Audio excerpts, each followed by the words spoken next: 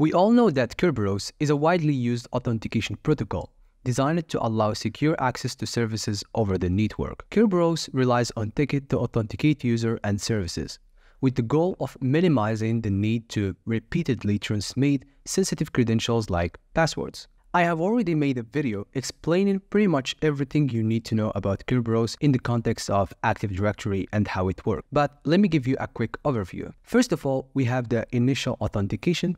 The client sends an authentication request to the KDC, an ESREG. Then the KDC verifies the user credentials, and if valid, it responds with an ESREP, which includes the TGT encrypted with the KDC secret key, the key RBTGT password hash. Then, if we want to access a service like SMB, MSSQL, the client uses the TGT to request a service ticket, a TGSREG, from the KDC for the specified service. The KDC responds with the service ticket TGSREP, which the client uses to authenticate to the requested service. While Kerberos is secure, its traditional method of authentication relies on password-based encryption to generate cryptographic keys. This introduces several weaknesses like password vulnerabilities, so passwords can be guessed, stolen, or brute force, especially weak or reused passwords. The security of the initial exchange heavily depends on the strength of the user's password. That's why PKInit is being introduced,